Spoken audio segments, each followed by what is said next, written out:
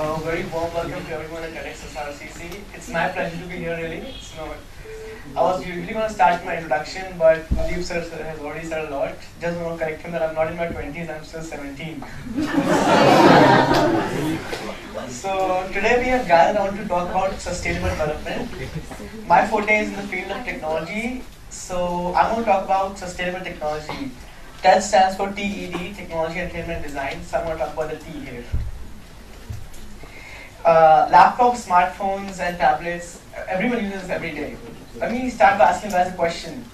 How many of you do not have a gadget in your device right now, in your pockets right now? Everyone has one, right? That's what.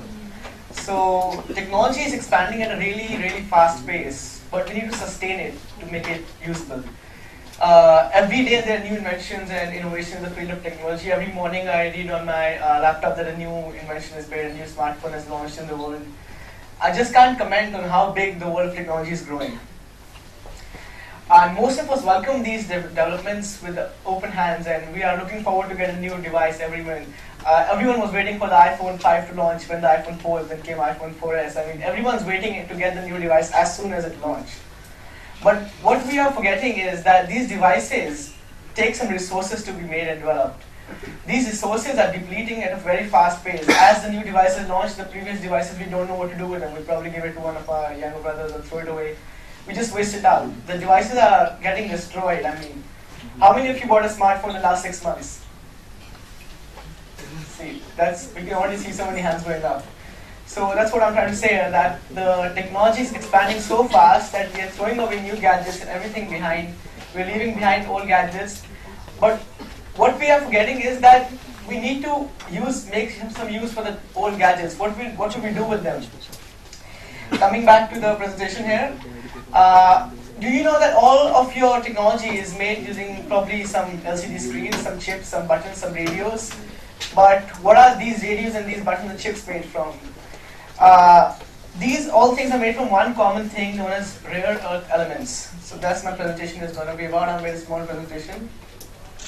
There are 17 rare earth elements, and most of these are used in all the technology we develop in today's world. Clean technologies, defense communications, then probably health technologies, smartphones, communication technologies, advanced communications, everything use these 17 rare earth elements. I'm going to refer to them as REEs from now on, just for the convenience. REEs are rare resources in the earth, minerals that, though found abundantly, are not concentrated enough to make them exploitable economically. Even though we can find these everywhere, but they are not in one place, so we cannot really exploit them to our own benefit. REEs, let's talk about what the current China. Okay, China is the current producer of REEs. Over 100% of the world supply in RE is managed by China right now. China is the only country that can produce the technology that we use today. You can see that iPhone was invented in US, but US doesn't have the capability to produce the iPhone. That's why you go to China. Everyone here knows that China is the place where we go to get all our gadgets from. Most of the stuff is made in China. One of the reasons why the cost is so less is not because the labor is too much. India has almost as much population as China, but we are still not producing the iPhone, we are not producing the Android tablets. Everything is in China because China has the capabilities of REs. It's the only country that has over, I see, 2/3 of the world's supply of REs. So how do we use these REs? Let's see, clean technologies. You know, sustainable development is only going to be possible if we develop new kinds of technologies that keep the earth clean and do not spoil it. Like someone here was talking about, someone throws something on the ground, you throw some other stuff. How do you clean all that? Clean technologies are dependent on that. Using wind power, someone talked about solar power here. Solar power can only be made if we have REs in existence. If that's not there, how do you develop the clean technologies? Health, MRI scans, X-rays, cancer research can only be done if we have REs. Computing, mobile entertainment, advanced communications. Everyone's communicating here. We all communicate with someone in the morning. We all come here, we communicated. That all is possible through advanced communications. Defense. Very important factor is defense, that how do we protect ourselves is all through REs. Let's go a bit more in depth. Okay, starting with computing, mobile entertainment. All the gadgets you have, all the laptops, everything is based on computing, mobile entertainment. The designers, the developers, the professionals, everyone uses REEs to make the mobility possible. We have seen vibration, audio amplification, GPS, color displays, your TVs, your batteries, your NFC technologies recently came about, hard drives, camera lenses, and probably a lot of other things are all made using REEs.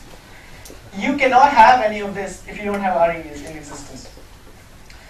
You know, the tablet and smartphone sales are expected to go multiply 4 times in the next 2 years. But do you think the resources will multiply? The Earth is becoming smaller, in fact, I suppose. It's not going to be 4 times, right? It's going to stay at the same size. Clean technologies. All these clean technologies that we are using to create sustainable development are based off REEs. Hybrid cars, electric cars is probably one that's encouraged a lot. Hydro energy, water treatment, batteries, fluorescent lamps, solar energy, wind turbines, fuel cells, and probably all the futuristic technologies that we are going to develop are probably based on REEs. How do you expect to work with these technologies if you do not save all the REEs you have, if you do not consume them sustainably? How do you expect to use these technologies? Okay, defense. Military generals have said that current technology in the military can not function if we run out of REEs in the near future. Visors and protection, anti-missile defense, aircraft parts and jet engines, underwater mine detectors, GPS, missile guidance systems. All of these are probably done through REEs. I'm pretty sure that you cannot have any of these without REEs. Advanced communications, like I said, almost everyone has a smartphone here. You cannot communicate without REEs. The satellites in the sky and the cables here, both of them are done using REEs. GPS, space-based satellites, communication systems, signal amplification. All of them are made using 17 rare earth metals. Health again. I mean, we have advanced so much in the field of health.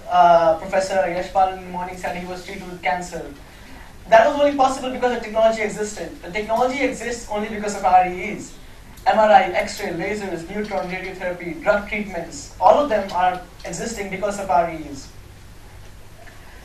So now we realize the extent and the dependability we are on REEs. Let's understand a bit on how the world demand and resources of REEs at the moment work. The global production is about 133,600 tons. And the demand is about 136,100 tons. The demand is more than the supply, but we can manage the 2,500 tons. That's not a big number. Comparatively, that's not a big number, so we can manage by our ground stocks.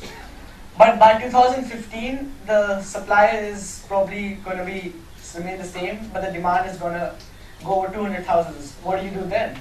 What do you expect? Will you still have your new iPhone? Will you still have your new laptop? Will you still be able to get the clean technologies? This is something that you guys don't think about. So that's what matters, because if the supply goes up, and I probably see that about 4 people are born every second, if more people start buying smartphones, more Apple produce. How do you produce them if you don't have the resources to produce? Looking at the current stocks we have, as I said, China has 50% of the stock almost, but it gives all of it.